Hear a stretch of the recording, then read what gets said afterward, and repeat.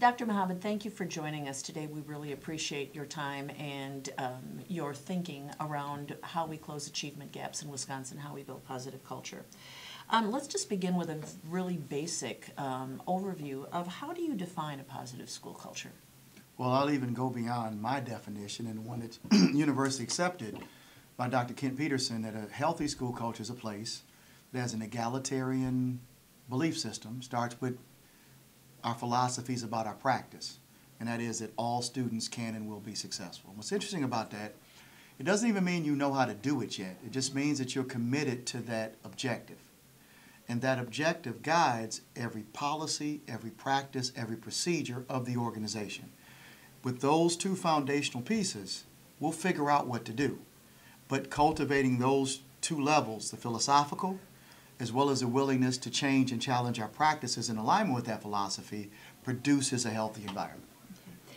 One of the things that we sense a lot is that people use the term culture and climate interchangeably. What for you is the difference? They're not synonymous. Both are important, but I like to make the case that culture is much more impactful and much more important. I like to summarize it in very simple terms. The climate is how we feel, and culture is how we practice, how we behave. Now, I'd love to have an environment where people felt good about themselves, were happy and productive. But I'd rather have, if I had that choice between the two, I'm going to choose changing our behavior more than changing our attitude, how we feel. So I'd rather have a group of semi-happy people that were productive than happy, unproductive people.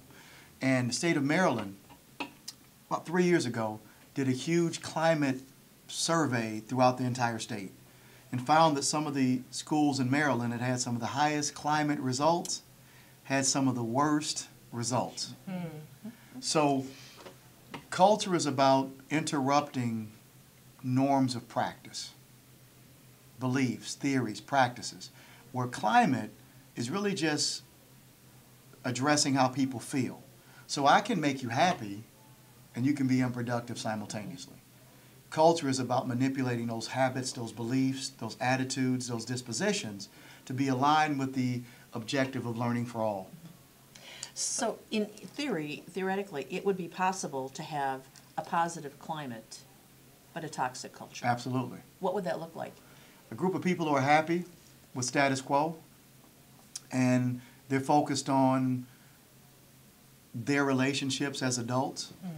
Do I like the principal? Does the principal like me?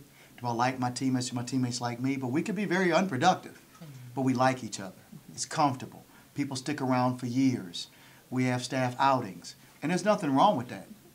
As long as it doesn't interfere with your ability to challenge your practice and your work as it pertains to affecting children. That's change of culture. Okay, thank you. So he said that the biggest impact is school culture, and that's what we want to see. So what relationship or what correlation do you have between school culture and student achievement? Oh, it's highly correlated. In John Hattie's large visible learning meta-analysis and his isolation of 252 variables and studying their impact on student learning using the Cones-D standard deviation model, he measured each one of their impacts against student learning. And the top three are all cultural. The teacher's perception of the probability of student success, collective teacher efficacy, and student self-efficacy are the three most impactful factors in student learning. So it'd be foolish to focus on the pedagogical strategies that he identified as highly impactful and ignore the frames of mind and the culture necessary for those practices to be highly impactful. He said collective teacher efficacy is the foundation of it all. So a highly impactful strategy like formative assessment at an effect size of 0.9, it's about 2 years worth of student growth. He said that 0.9 is conditional, that is actually being applied in an environment of collective teacher efficacy. So in an environment where there's low teacher efficacy, you can use common formative assessment and it won't have nearly impact. It doesn't, all those strategies happen within a context. So the context in which you use strategy is actually more important than the strategy itself.